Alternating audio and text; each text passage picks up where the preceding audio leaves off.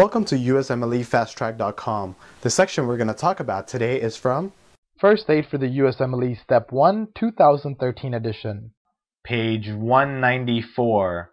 What is MHC2 encoded by?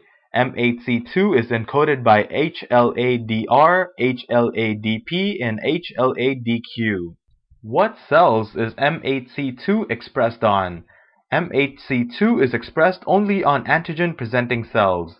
What type of immunity is mediated by MHC2? MHC2 mediates immunity to bacterial infections. What does MHC2 bind? MHC2 binds T cell receptors and CD4 T cells.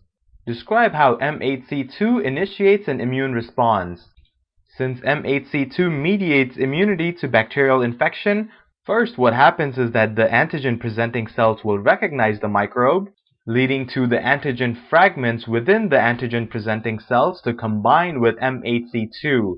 This will form the MHC2 antigen complex, which will then get expressed on the cell surface of these antigen-presenting cells.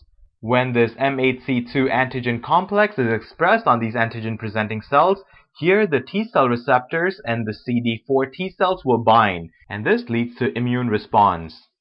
For more information on this topic, click on the link in the description section below. For a full USMLE Step 1 review, be sure to check us out at USMLEFasttrack.com, where we help you review the entire first aid for the USMLE Step 1 with high-quality videos and hundreds of detailed pictures for a better understanding of the material.